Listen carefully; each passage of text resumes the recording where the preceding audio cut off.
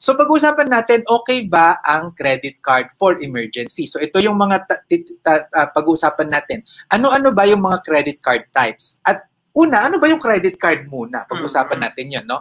Ano yung tama at maling gamit ng credit card? Cash versus credit card fees, at yung 0% installment sa mga credit card. Sulit ba yun? Paano natin siya gagawin? Okay. So ano nga ba yung credit card, Edwin? Yan, ang credit card, ito yung mga unsecured loans. Ibig sabihin yan, wala tayong collateral na binibigay sa mga bangko. Kaya, syempre, medyo mataas ang interest. Kasi ganun talaga di ba? Correct. Kapag may collateral, usually mababa ang interest. Walang collateral, usually, correct. And this is also a convenient way to pay kasi hindi ginagamit at hindi siya ginagamit para mangutang, ha. So, convenient way to pay siya. Ibig sabihin, dala ko ba yung credit card ko? Ayan, dala ko yung wallet ko ngayon eh. So, yung credit card, ayan, convenient way to pay lang siya. Ayan, credit card, baka makita yung number. Di ba? So, convenient way to pay lang siya. Hindi mo na kailangan. Kaya ako, ang nipis-nipis ng aking wallet kasi credit card lang yung labanan, makakapagbayad na, whether online or physical transactions, ang kaya-kaya yan. Pero ang dapat nating tandaan, hindi siya source ng utang. Yes. So, kung balak mong mangutang, hindi dapat. Hindi credit card ang gamit nun. Kaya misleading eh. Kasi credit eh. Pero kasi, ang kaya siya tinawag na credit card kasi yung pinambayad mo, actually, hinihiram mo lang yun. Kaya siya tinawag na credit card. Kaya siya ganun, no? Ayun, no? Magkaka-loan ka kapag ginamit mo ito. Yes. So, kasi hindi nga sa'yo yung pera eh. Yes. So, kapag hindi mo ginagamit, wala ka naman loan doon. Tapos meron din itong fraud protection or security features. Kasi lalong-lalo na kapag online transactions, di ba? Kaya nga dapat... Pero pwede mong yan eh. Kung sakasakali na mayroong mga transaction, hindi mo naman ginawa o mali yung pagkakagawa, na-scam ka, for example, pwede mo yan i-contest sa bangko. So yung part na yun, hindi mo siya babayaran, tapos papatunayan mo na hindi ikaw ang gumawa nun. Yes. So may layer of protection kasi yung credit card company ang mag-absorb ng risk na yun. Exactly. Kaya dapat wag tayong debit card ang gagamit kapag mga online transactions na ganyan. Kasi ibig sabihin, kanino nakuha yung pera? Sa'yo na kaagad yung pera mo na agad yun at wala masyadong insentibo ang bangko na tulungan tayo na kunin ang pera natin. Correct. Diba? Dahil na-scam tayo pero credit card, dahil pera nila yan, mas may insentibo sila na habulin ang mga nag-scam sa kanila. Ayan, okay, no? Tapos, ang credit card din, secure ang payment natin dito at maaaring makatulong sa ating credit score. Emphasis on maaari. Kasi kapag ikaw ay hindi naman nakakapagbayad ng iyong credit card, baka yan pa ang sanhi ng pagbaba ng credit score mo. So double-edged sword, no? Kapag alam mong gamitin, makakatulong. Kapag hindi o mali ang paggamit mo, makakasira pa ito ng credit score mo. Correct. Kaya nga actually ito, no, sabi natin, hindi free money at hindi debit card. Kasi kapag kunwari, tingnan natin ito cash lang, for example, magbabayad ako sa'yo ng, let's say, 3,000 pesos, di ba? Akin na to. 3,000 pesos, di ba? Parang mas dama ko siya. Mas masakit siya. Tactile. Oo. Diba? Yung sabihin, naramdaman mo, nakita mo, nahawakan mo. Correct. Kaysa sa isa-swipe natin, diba? Sa swipe na gano'n. 3,000. 3,000. Tapos, hindi mo pa makikita agad kasi yung balance statement mo ay one month pa bago magpakita. Diba? Akin na yun, balik mo na. Kinuha ulit. Ano lang yun, para paraphernalia, diba? Right. Usually, I don't also carry a lot of cash.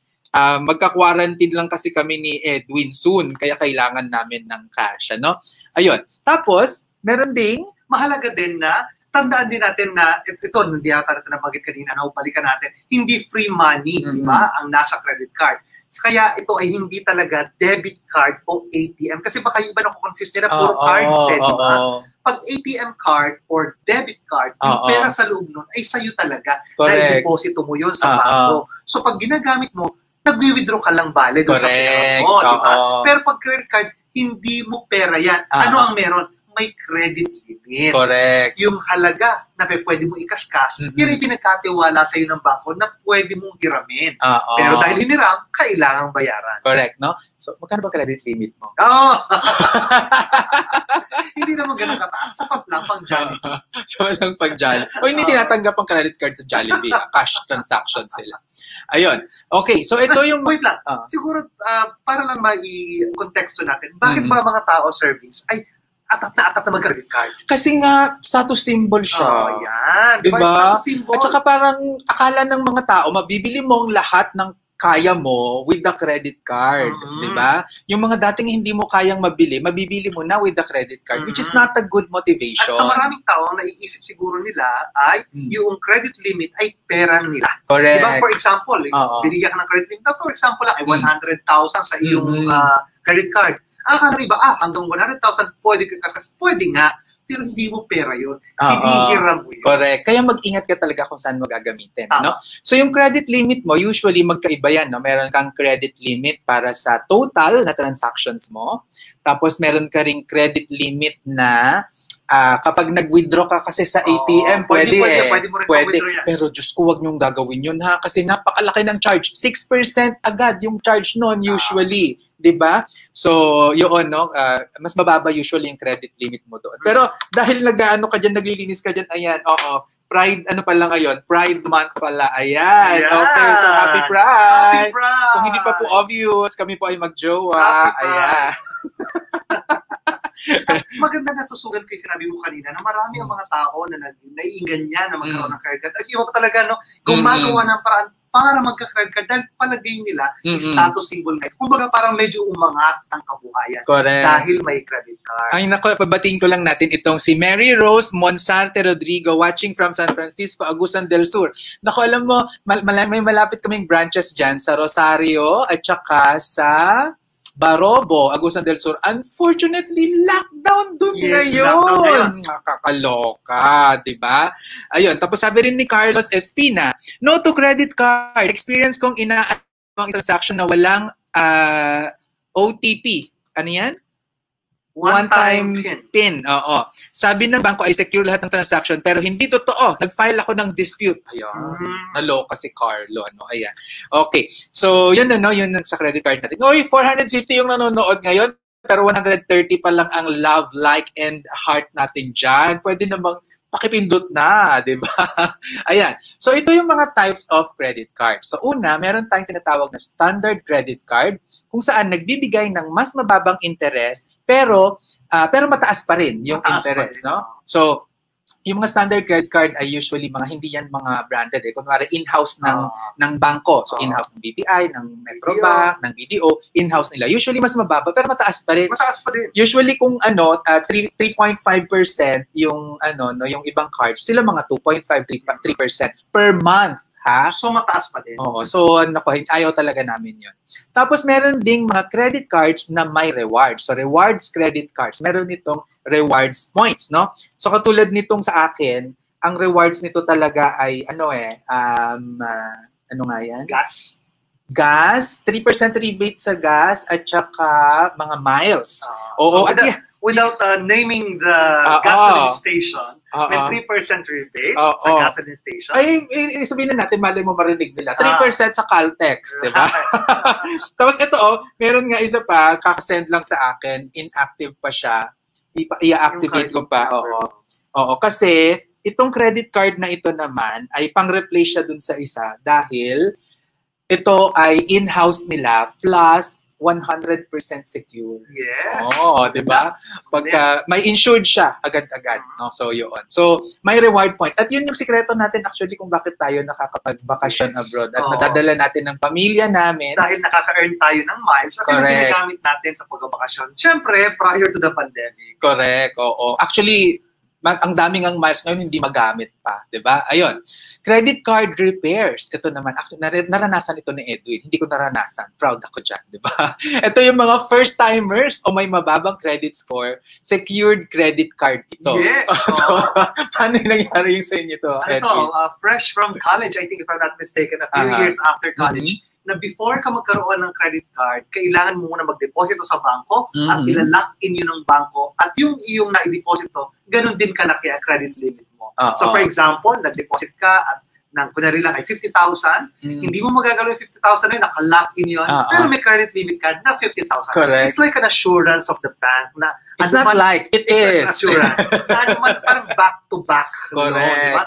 Ano man na mangyari, hindi ka man makapagbayad sa credit card mo, mayroon pa rin silang collateral. Kasi, diba? kasi yung pinagtatrabahuhan nila dati ay hindi kilalang kumpanya. Yes. Tapos kulang pa yung credit history. Kaya credit card repair ang tawag dyan. Ano? So back to back. Tapos after 2 years, tanggal na. After 2 years pa. Kakaloka, di ba?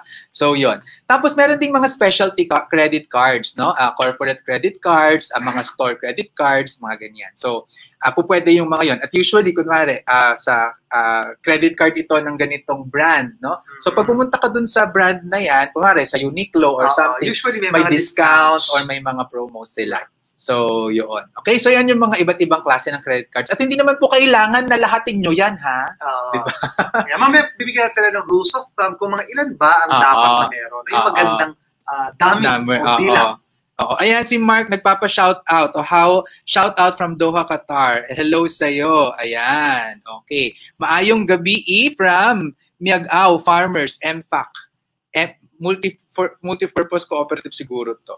Anyway, so yun. So paano nga ba kumikita ang mga credit card companies, Edwin? At ano yung kanilang parang ano yung kanilang business model? Paano ba yan? Correct. So unang-una, syempre, kumikita sila sa interest na ating binabayaran kapag tayo ay kumukuha doon sa credit card, no? So for example, pag may balance ka may iwan. Kasi kapag ikaw ay gumamit ng credit card at hindi mo ito binayaran in full sa buwan na yun, yung iyong balanse mag-earn yan ng interest the following month. At yun ang malaki. Doon sila kumikita. That's the primary way that credit card companies earn from us. Correct. So at 3.5% yan. So i-calculate lang natin. So for kunyari lang, may 100,000 ka na utang, di ba? Tapos ang minimum ay 5,000, just for example. So meron kang binayaran na 5,000. Yung natira mo is 95,000 times 0.035, 3,325 yan. So, next month, yung magiging bill mo, instead na 95,000 na lang, magiging 98,335. Kasi nga, yung 95,000 na balance hindi mo binayaran last month, plus yung interest na kinita nito ngayong buwan. Tapos 98,325, binayaran mo ulit minimum, so minus 5,000. Diba? So, times 0.035, kung sa natila 93,325 times 0.035, 3,266 yung interest na babayaran mo. So, kung ang padagdag ng padagdag, yung binabayad mo na minimum ay in-earn na rin na interest na Kaya, anong tip natin doon, Sir Vince? Huwag talaga, bayaran in full. Dapat bayaran in full. At mababayaran mo lang yan in full kung sa isip mo, ginamit mo lang ang card for convenience pero kaya mong bayaran in cash. Actually, ang kailangan mo tignan dyan ay may pera ka ba pambayad doon sa credit card? Ngayon, kung wala, huwag mong gamitin ang credit card, utang na loob. Yes. Diba?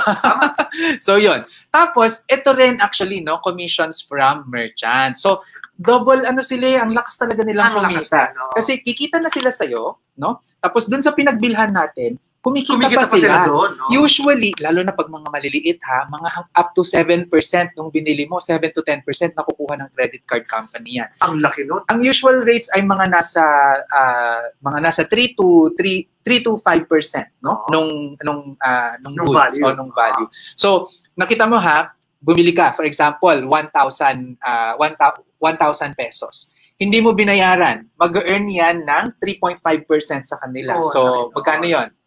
35 pesos. Tapos, doon din sa merchant, instead na 1,000 yung ibibigay nila, babawasan din nila yan ng 5%. Diba? So, ang makukuha na lang nung merchant ay 950. So, 85 pesos ang kinita niya. Diba?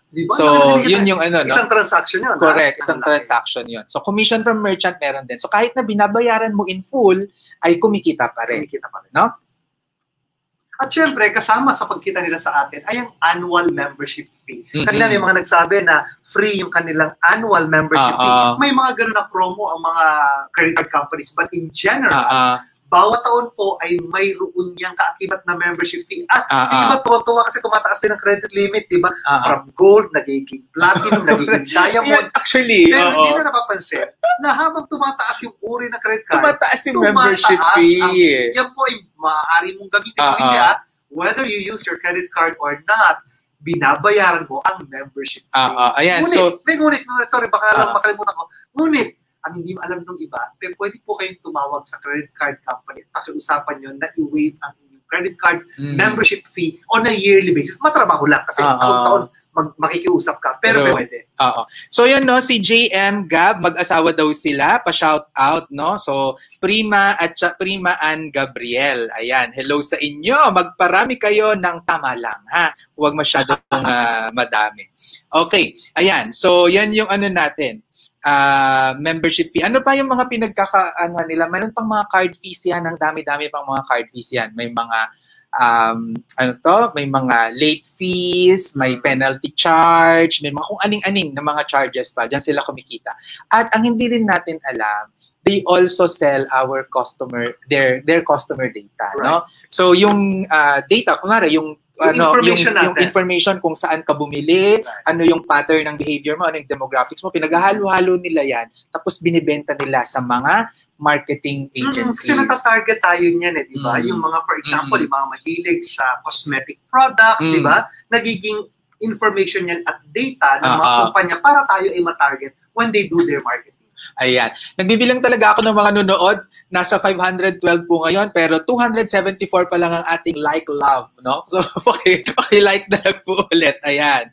Okay. So, ano yung mga rules natin for that, no? You are allowed to use a credit card if and only if you pay in full, no? So, kung if you can't pay in full, bawal po ang paggamit ng credit card. That's the general rule. Para hindi rin ma-tempt yung mga tao na gumamit. So sa ito yung sinasabi natin kanina na talagang kailangan, kaya mo siyang bayaran in cash, di ba? Pero because of the points maybe that you are getting and the convenience of paying through credit card, kaya ka nag-credit card. Pero pagdating ng full bill mo, you pay the full amount the following month. Ayan, okay. And yun, never carry a balance talaga in your credit card. So talagang dapat simut yan, ano? Ang mag-a-appear lang ulit ay yung bago mong mga transactions in the billing cycle. Okay? Right. So yan yung mga ano natin. So okay ba gamitin ang credit card, Edwin, for emergency? No, I ask this because, di ba si Papa kasi ay kamailan lang ay na hospital. Yes, oo. At dun ko na-imagine kasi, alam mo, ang sabi talaga sa akin dun sa emergency room ay, pakibayaran na po itong na bill sa inyo dahil para makuha namin agad yung results at ma-attendan, no? Yung si Papa parang ganyan. So ako parang, of course ako kaya ko yon, pero napaisip talaga ako na paano yung mga iba, yes, 'di ba? So syempre ano yon, no, na ambulansya si Papa. At shout out din pala dapat tayong magpasalamat dito sa local government ng Cainta. Dahil kinuha si Papa ng ambulansya ng barangay San Isidro, Cainta, Rizal. Ay, wala pong bayad. Yes. Diba? Salamat tayo dyan. Ang bilis, in fairness. Parang nakasunod ako ng kotse talaga, wow. Ang bilis. Hindi, tsaka nung tumawag tayo, mga 30 minutes, nandyan na sila. Of course, marami pang mga kailangang i-improve, ano? Pero I would really like na i-shout out yun. In fairness, wala. Kasi kung sa ospital galing yung, malayo pa. At saka charge. Kasi si Papa dati, Papa, ano niya yan na-ambulansya. Hobby niya. Nakakadalawan na siya nitong mga yung 2019, ganyan na naman kami, nakakaloka.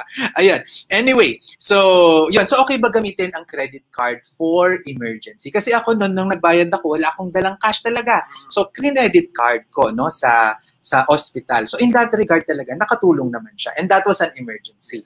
Pero, so, okay ba yun gamitin? So, ang sagot po natin dito ay ito. Yes, if you can pay in full the statement balance. So, ako naman, kampante ako na meron akong pambayad doon sa emergency ni Papa. Okay. At syempre, dito sa paggamit ng credit card for emergency, nakikita natin, di ba? Sabi natin, pwede kang gumamit ng credit card for emergency kung kaya mong bayaran in full. Sabi ko lang doon. Pero, di ba? Kung hindi mo kaya, physical ba yan? Nagdo-double job po siya. Mukhang may importanteng email na sinasagot, no? So, hindi siya maganda kung hindi mo kayang bayaran in full dahil nga mataas ang interest dyan at maaari ding bumaba ang credit score mo kung hindi mo siya mabayaran. Tama, di ba? So, yun yung ano niya. So, okay siya talaga pero as substitute to cash lang. Hindi siya hindi talaga na dito mo iaasa yung emergency cases mo, no? Na nakaasa ka sa credit card for emergency situations. Hindi dapat gano'n. Okay? Savings dapat 'yon. Okay? So, may tanong dito kanina. Ayan, sabi ni John, if magbayad ako ng full, wala na yung percentage na tubo. Of course, opo, wala kang babayaran talaga. Kasi kumita na sila dun sa merchant. So yung sayo ay hindi na sila kikita dun, no? Ayan, tapos si Karen Grace, ang tanong niya, kailan po pwedeng gawin kapag po ba malapit na yung date ng activation ng credit card mo? Ano kaya yung tanong na to, no, Karen? Hindi ko siya mag-gets masyado. Okay. Ayan, So, ayan, no, at yung mga gamit ng credit card. So, tamang paggamit ng credit card. So, una, number 1, bayaran ang whole statement balance sa due date. Yes. Ayan, no? So, kailangan talaga, kung magkano yung nakalagay dyan, no? Yung full, yung minimum. Kaya ako talaga, nakaka-receive pa ako ng text message yan, no? Tapos, pag nare-receive ko talaga, nakikita ko, ito yung last na binayaran ko. 196,000. Na actually, ang dami pa nga, no? Kasi nga si Papa ay na-hospital. So yun, so babayaran mo yun in full para hindi mag-earn ng interest. At syempre dapat magbayad on time kasi kung hindi nyo nabayaran yan on time, kahit na araw lang ang lumipas, magkakaroon po kayo ng penalty. Oo, kahit isang araw lang talaga meron na yan, no? So dapat naka-reminder sa inyo yan. Tapos, ilan ba dapat ang credit card? Ito na yung nagtatanong sa atin, no? Ang recommendation ko po ay isa lang dapat siya, 2 maximum, no? Actually, kay Edwin sabi niya 4 yung sa kanya, pero ika-cancel na niya kasi yung bakit mo ika-cancel yung 2? Kasi yung 2 ko ay mayroon pa silang membership fee na annual, to be honest, yan yung reason na ikwento ko sa ito. Pero yung 2 bago ko na credit cards ay waived ang annual membership fee forever. Tapos yung isang card pa ay pwedeng makapasok sa lounges. Sa lounges. Yes. So it affords me to go to international lounges. So pag nagtatravel, napaka-convenient. Ayan, so no? I'm cutting the first 2 and then retaining the newer ones, 2. Tapos may mga kumukuha kasi ng credit cards na nasisilaw sa rewards. Yes. Pero sa totoo lang, parang higher level skill talaga and discipline yung kakailanganin mo. So pumasok lang po kayo talaga kung siguradong-sigurado na kayo, no? Ang gawin nyo sa akin, isang buong taon mag-credit card kayo. Tapos dapat dun sa isang buong taon na yon, wala kayong mintis na nabayaran nyo yung whole amount ng credit card bill. Kung hindi nyo yan nagawa, i-cut nyo yung credit card. Huwag tayong magpapasilaw sa mga rewards, no? Mga points. Magkano lang yun? Sa totoo lang, no? Yung mga points. Yung sa amin kasi, nakakapag-accumulate kami ng maraming points dahil yung credit cards po namin ginagamit din sa kumpanya. Yes. So company expenses siya actually. So lahat ng mga bills ng kuryente, mga travel, mga hotel, ng mga staff dati, naka-charge yan sa credit card ko. So doon siya nagagamit, kaya dumadami yung rewards points. Pero bantay na bantay yan, wala talagang ano. In fact, pag makikita mo yung company credit card natin, ang balance ay negative kasi minsan napapasobra ng may rebate pala, hindi nila nakukwenta yung rebate, no? Okay, number 5. Pangalima, syempre, iwasang mag-max out doon sa credit limit natin. Actually, iba nag-overdrafts, di ba? So, yung credit limit mo, inaasahan talaga yan na dapat ay around mga 70% lang yung nagagastos mo dyan. Kapag yan ay umaabot sa credit limit mo, ay tumataas din yung iyong kailangang bayaran. So, hanggat maaari talaga, iwasan natin na ma-max out. Ayan, ano? So, hindi maganda kasi na ma-max out kasi ibig sabihin yan, nangangailangan ka, diba? So, yun. Pero ako, ang napapansin ko naman, parang in a year, usually na ma-max out ko talaga ng isang beses yung credit card. Kasi minsan, meron kaming event sa hotel, no? At magbabayad.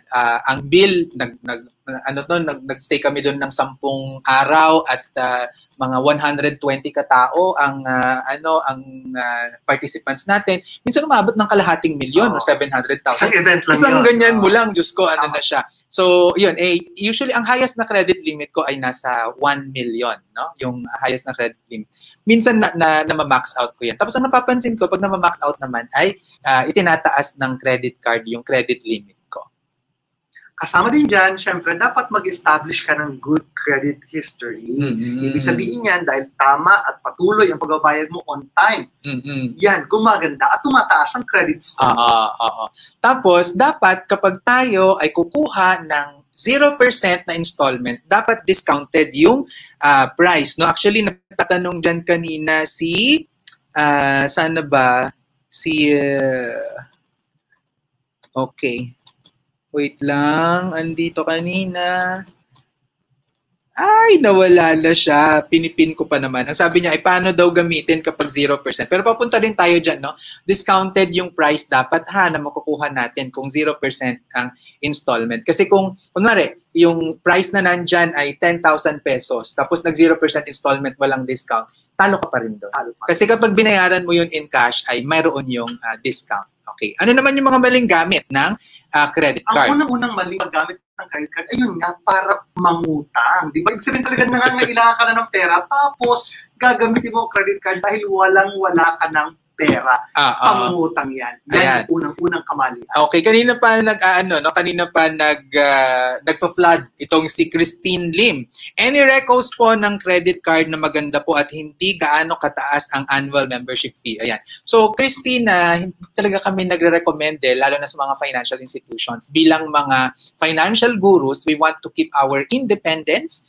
Kaya hindi talaga kami nag-endorse. Kaya pag titignan ninyo, ay walang nagsusponsor sa amin na bangko o kaya namang credit card companies, insurance companies para po talaga maging objective. Kaya pasensya na, hindi talaga kami nagbibigay ng rekomendasyon. Yes. Mga rekomendasyon sa gabay sa buhay at sa ibang mga brands outside of insurance, banks and real estate. Ayan, makakapagbigay kami. Like for example, anong paborito mong pagkain? Pizza dito sa Pilipinas, anong pinakagusto mo? SNR. Well, katulad nung ganyan, no? Christine, okay na okay sa amin magbanggit ng mga brands na mga ganon. Kasi hindi siya in conflict with what we are advocating. Ayan. Para lang hindi kami makulayan. Okay? So, yun. Kasi nagpa-flood siya kanina pa. But I really like it nung strategy mo na i-flood ko to para mapansin ako ni Sir Vince. Ganyan. So, tinuturo talaga natin dito ay mas yung paggamit rather than yung brand. The how. Yung how rather than the what. So, yun. Okay? So, in fairness, para 32, 412 na ang like, love, and everything. Okay. So, maling paggamit ng credit card. Kukuha ng loan para sa wants at instant gratification. Diba? Kasi yan na, sale ngayon, pak! Ay, Diyos ko talaga nakakinggan niya yan. Kasi yun nga, dahil meron kang mabilis na pwede magamit, talaga at lalo na online kasi, di ba? Ang tawag nila dyan ay yung kanilang retail therapy. True. No? So, hindi natin isasabi na masama, pero sinasabi natin kung hindi natin afford. Di ba? Yan talaga, nagiging masama ang paggamit ng credit. Ayan, okay. Tapos hindi kayang bayaran sa cash. So kung wala kang nakatagong cash na pang backup doon sa kinakaskas mo sa credit card, bawal yun. Okay? So kunwari, yung nasa savings account mo ay 20,000 pesos. Ang kinakaskas mo ay 30,000. Bawal yun, di ba? Dapat meron na talagang nakabanggang cash para doon. So, yun. At masasanay mo yung sarili mo dyan. Ako, for example, nasasanay ko yung sarili ko dyan na, kunwari, ikakaskas ko lahat dati, groceries, sa gas sa sasakyan, ganyan. Pero alam ko na yung budget ko doon para sa pagkain, groceries, at saka doon sa gas transportation, mayroong cash doon, no? Na maibabayad ko sa due date. Exactly. Ayan. Tapos minimum amount due lang ang binabayaran. Oo. Kasi iba, parang lang maluwag sa loob nila na nagbabayad naman ako ng credit card, yung minimum due lang ang binabayaran nila, di ba? Pero nailagay natin sa computation natin yan. Kapag minimum lang ang binabayaran, actually, ang laki ng nagiging interest dun sa balanse na hindi nababayaran. Ayan. Kaya, lalo masasayang yung pera dahil sa interest na pupunta. Ayan. Okay. So, ayan. No, sumagot na rin si Christine Lim. Sabi niya, ox lang po. Thank you. Thank you for understanding. Ayan. Okay. Ano yung so minimum due? Kapag minimum amount lang kasi yung binabayaran natin, ano, it will take us so many years, no, bago mabayaran yung boss. Kaya wag na wag natin gagawin yun. Late magbayad, no? Kapag late tayo nagbabayad sa ating credit card, bawal din yan. So, hindi rin siya magandang gawain. At saka, syempre, napapadami lang yung gastos natin. Diba? Sabihin mo naman kailangan, pero dahil may credit card ka, kinakaskas mo na lang. So, mali yan. Tanong ni no, maganda. Sabi niya, Sir Vince, may mga kakilala kasi ako na hindi nababayaran ng kanilang credit card tapos nagkakaroon sila ng kaso. May nakukulong po ba dyan sa di pagbabayad ng credit card? So ano nga bang sagot doon? Ako mukhang kailangan natin mag-consult ng mga lawyers dyan kung sa hindi pagbabayad ng credit card. Pero sa credit card wala naman po wala naman po nakukulong diyan kasi ano naman po 'yan hindi naman po siya criminal offense. At ito po ay alam ng credit card company na clean loan na binigay sa iyo, walang collateral, kaya 'yun po yung risk talaga nila.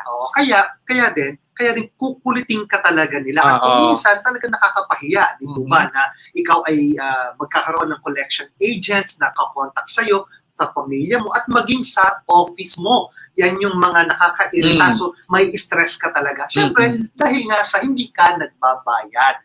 Ngunit naman yan, kung talaga po na kayo ay ibang nabauna sa utang sa credit card, di ba? Pero pwede actually mag-negotiate with the credit card company upang ma-waive ang ilang penalties and fees para lang maisara na ang iyong credit card balance. At saka magkaroon na kayo ng payment plan.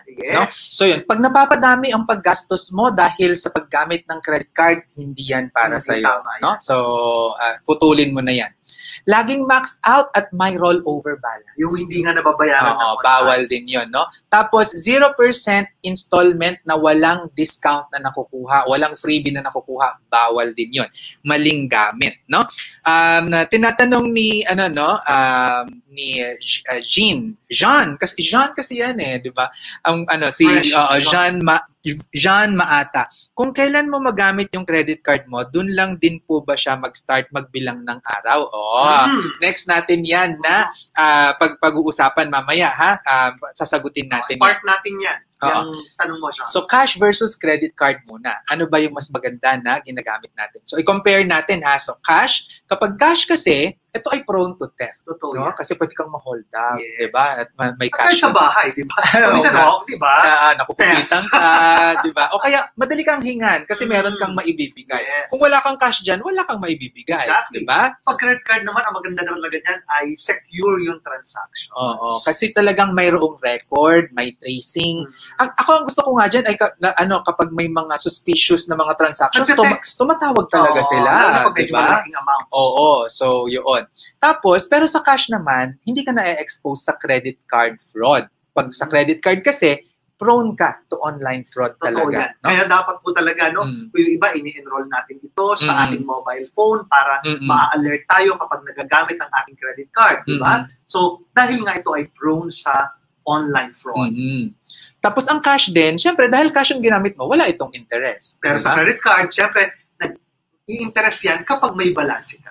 So, kung ano yung balanse mo, napapatawan yun ng interest. Okay? Sa cash, usually, kapag hindi tayo sa supermarket na gaano o kaya sa mga groceries o kaya sa mga malls, mayroon tayong cash, ay discount sa makukuha. Lalo, actually, kapag sa mga appliances, maski sa malls, kapag cash. Bulungan mo yung kasi iba yung cash price. Hindi na nakalista, pero pag binulungan mo na cash ito, ay sir, may yan. May freebie o kaya may discount. Exactly. No? Pero pag credit card naman, ang iba na naiinggan niya dyan kasi merong 0% installment. For example, you can pay it in 2, 3, 4, 5, 6 months. So iba nga, umaabot pa ng 12 or 24 months. So yun. So sa akin, ako, hindi ko siya ina-avail. Pag-uusapan natin yan mamaya. Pag cash, you spend less. At proven ito by science. Sa credit card, you spend more. Harvard Medical School study ito na mayroong epekto sa brain natin ang pagkakaskas ng card. Mas pleasurable siya. So, na-establish siya na pleasurable yung pagkaskas ng card. Therefore, you spend more. Diba? At saka, ano din, basic nature natin, na yung pera kasi dahil nahawakan mo at lumalabas, mas mahirap bitawan. Pero dahil yung pera na nasa credit card ay imaginary sa atin, di ba? Nasa isip lang. So, pag kinaskas mo, hindi masakit na parang nawalan ka ng pera, nagastos mo yung pera. Madalas ka na papagamit. Correct. Sabi ni Jeff, kung hindi ka makabayad kung OFW ka at hindi ka makakuha ng police clearance or ma-block ka lalo na sa Middle East, ay totoo yan, no? Kasi sa Middle East, they really take death seriously. Yes. At yun, hindi ka makakapasok or hindi ka makakalabas, no? At doon talaga may nakukulong. Yes. No, dito sa Pilipinas walang nakukulong dahil sa credit card.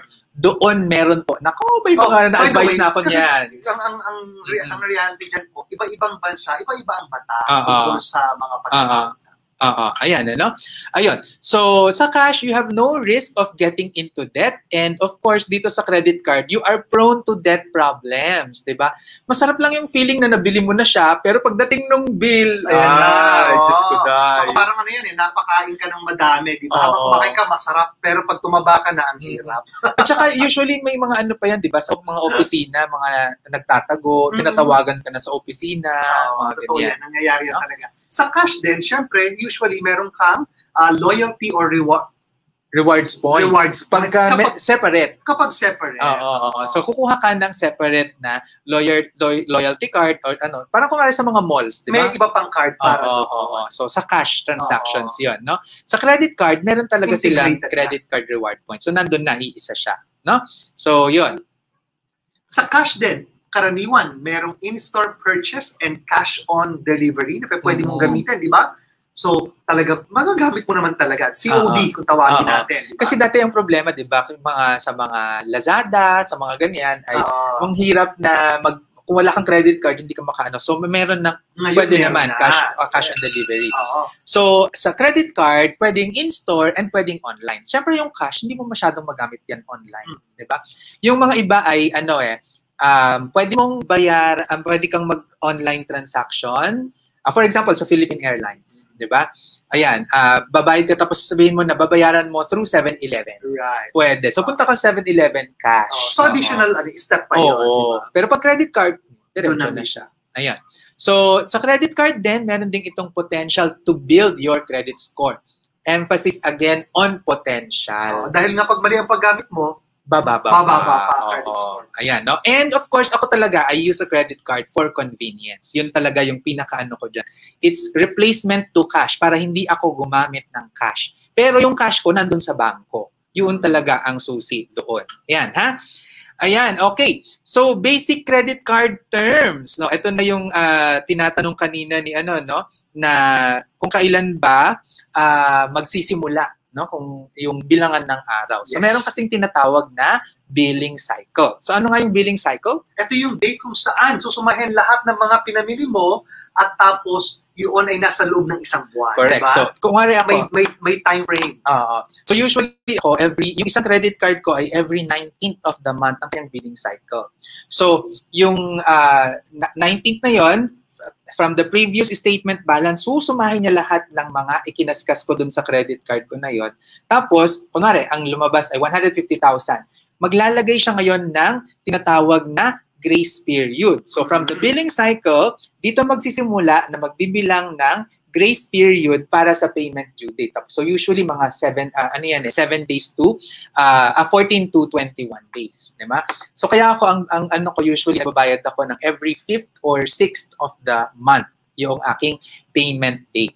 Okay? So, yan, no? Ano bang ibig sabihin ng grace period? Sa grace period in general, ito ay pagkakataon o panahon na hindi ka mag-earn pa ng interest. So, walang interest yan muna na tumatakbo. So, pwede pa na magamit mo yung pera sa ibang bagay, di ba? O hindi mo muna yung bayaran. Pero dapat, pag doon sa loob ng grace period na yon, mabayaran. Ay, maganda tong question ni Jewel. Okay? Sabi ni Jewel, what happens to the outstanding balance of the credit card if the card holder passes away? Fairness ang kanyang grammar, ha? Very good, Jewel. Okay. So what happens sa tingin mo, Edwin? Kapag namatay? Yung credit card holder. Ako namatay ako. Ano mangyayari dun sa utang ko sa credit card? Dapat pinapasa pa ba yan sa kanyang mga kapamilya? Hindi na. Dahil hindi pagkakautang yun ng pamilya. Correct. It's a personal loan yan. No? So, i-write off na yan ng Or, ang gagawin niya ay hahabol siya dun sa estate nung namatay, which is highly unlikely. Highly unlikely. Kahit magkasawa ba yan? Kahit sa mag-asawa? Yes, So does the family have to declare to the credit card company the death of the card holder so it stops earning interest? Actually, extinguished yung loan mo, no? Wala na yun. Pagka ganon, no? Pagpatay na yun. So, wala na tayong magagawa doon. Okay. So, amount due at saka yung due date. So, meron tayong tinatawag na minimum amount due. Ito yung pinakamaliit na amount na pwede mong bayaran sa payment due date para walang penalty. At usually, ito ay 3 to 5% of the total amount due. But, we don't encourage you to follow this. Kasi, nakaka-inis pa yung mga credit card companies, ha? Kasi yung sasabihin yun yung malaki. Minimum amount due, yun yung malaki. Tapos, naka-bold yan. Total amount due, yun yung maliit. Pero kasi nga, kumikita sila kapag hindi ka nagbayad. Pero wrong yun. Ano yun? Deception yun. Diba? Hindi siya magandang typeface. Diba? Ayun. Ang payment due date naman, ito yung date kung kailan mo dapat bayaran ang iyong credit card due. So karaniwan, lagi po dapat nakakalendaryo sa ating phone yan, no? May alarm tayo. Dahil kapag hindi mo nabayaran ito sa tamang panahon, mag-earn ito ng interest at mape-penalize ka. Ayan, okay? So, ito naman yung mga interest on credit card. So, meron tayong grace period, usually 14 to 21 days from the billing cycle. Tapos, kaya ang interest-free usually yan from the time na binayaran na nagkaskas ka, usually 34 to 51 days. Mahaba-haba yun. Mahaba-haba yun. Tapos, when you pay in full within the grace period, walang interest. Yes. Okay? And when you pay partial payment, siyempre may natira. May balance ka, you also pay interest on the balance. Okay. Sabi ni Sofia, anong pangyayari pag na-write off yung outstanding amount ng credit card? Okay, Sofia, kapag nag-write off kasi ang bangko, ibig sabihin ay off the books na nila yon. Pero hindi po ibig sabihin na tinatanggal nila yung karapatan nilang maningil sa'yo. Nandun pa rin yung utang mo, ha? Sa libro lang nila yon, sinabi lang nila na losses na namin yan. Pero, nandun pa rin yung karapatan nilang mangolekta. At in fact, yung iba, kahit na naka-write off na sa kanila, ipinapasa pa nila ito sa mga collection agencies. Correct. Diba? Kasi yung collection agency, hindi na ito yung bangko, pero ito na may mangungulit sa atin. At nakabase yung kanilang kasunduan dun sa collection agency. Correct. Actually, binibenta ng credit card company yung mga bad debts nila sa collection agency. So, magiging sa collection agency na yun. Sila na yung may right na maningil sa iyo. No? Yes. So, yun. Tapos, ang mga credit card fees naman, meron tayong annual fee. So, may mga introductory annual fee yan. Pero, ang uso talaga yun ay waived ang annual membership fee. Right. Kasama din dito sa mga fees natin yung late payment fee. Kaya nga dapat lagi tayo na nagbabayad on time. Siyempre, kasama din yan ang penalty kapag ikaw ay hindi nakabayad sa tamang panahon.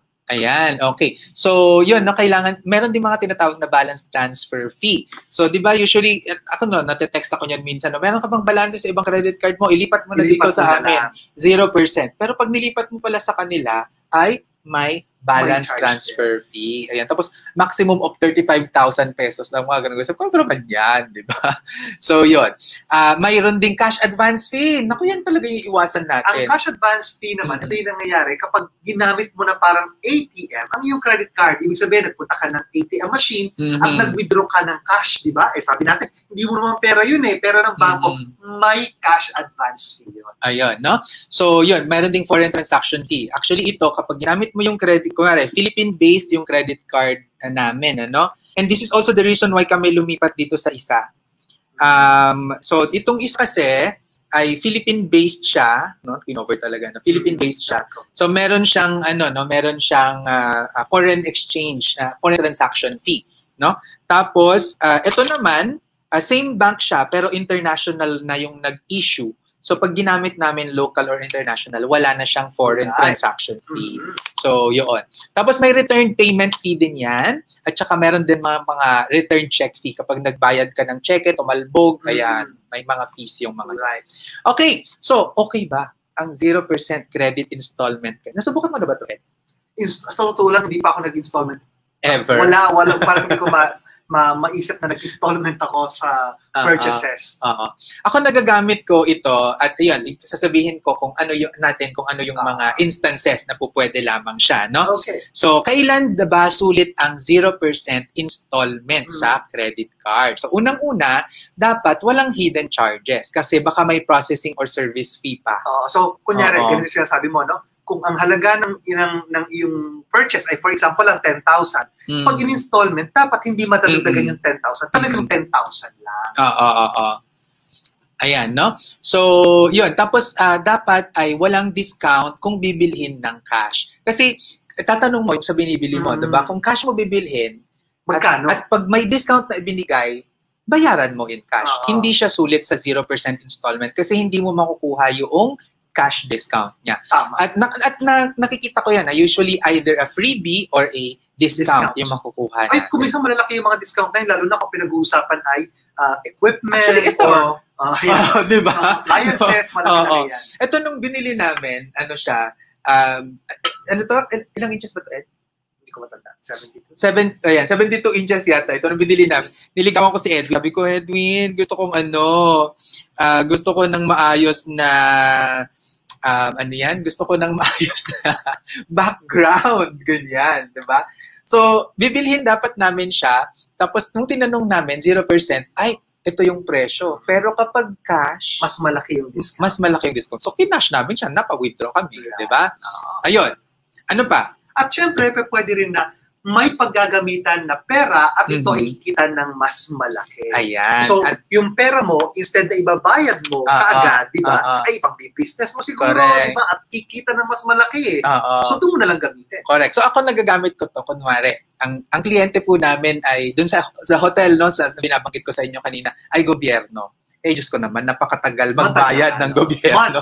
Diba? Tapos, pag wala namang discount na bibigay yung hotel. So, kinukuha ko yung 0% installment with the credit card company in those instances. Para hindi mo magamit yung sarili. Correct. Ay, by the way, ngayon naalala ko na, no? Meron pala akong pinagamitan ng 0% installment. Itong computer. Itong computer. Dahil ito doong kabataan. Pero hindi yan. Sa computer ko ginamit. Na parang merong in-offer na installment ng 3 months, 0%, at talaga naman na kahit mag-cash ka, the same pa rin ang presyo. So, in-installment na lang. Para magaan sa bulsa. No? Ayun.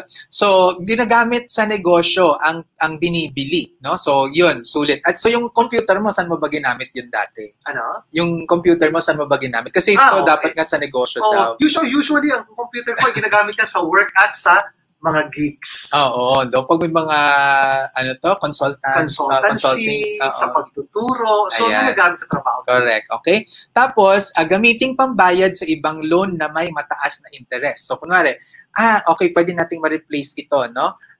Instead na doon tayo magbabayad ng interest.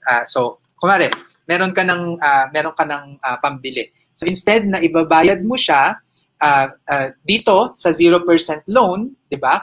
Ang gagawin mo ay bayaran mo na lang yung merong interest, tapos dito ka sa may 0% loan para mawala na yung interest na binabayaran mo. So replacement siya, no? Juggling of funds yung ginagawa natin. Tapos iwasan din ito na ginagamit for consumption. Tama, kapag 0% installment. And last ay dapat, no, yung mga 0% transfers, yan, balance transfers. Yan, pwede yan. So hindi dapat tayo na-charge kapag nagbabalance wala transfer. Dapat. Ayan, okay? So yan po ang ating usapan tungkol sa credit card. Sana ay marami kayong natutunan at lagi po naming sinasabi, ang pagyaman na pag-aaralan at napagtutulungan. Ayan, okay. Oy, sabi ni Andy, hi Sir Edwin Salonga. May question mark. Sabi niya, naging student niyo po ako sa political science sa FEU. Wow!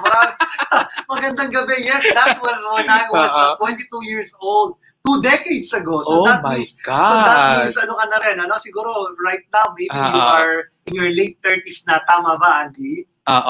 Ayan. So, si Sophia sabi niya, pag appliances pang bibilihin, much better to pay in cash kasi medyo malaki talaga ang discount. Totoo, yan din yung experience ko. No? So, hello sa'yo, Estrella from Bahrain. Si Catherine Joy. Si Kenneth. Sabi ni Raymond, sabi niya kay Raymond Casalme, galing mo talaga. Sino si Raymond, ha, Kenneth? At anong relasyon nyo, Kenneth and Raymond? Ayan, okay. Sabi ni Sofia, ayan, thank you daw. Okay. Thanks for watching. Kung may kapamilya, kaibigan o kakilala kang tingin mo ay magiging interesado dito sa video, please share to them or tag them in the comments section. Siyempre, kung nagustuhan mo ang video, pusuan mo na ito. Subscribe ka na rin. As always, feel free to write your questions, comments, and opinions respectfully.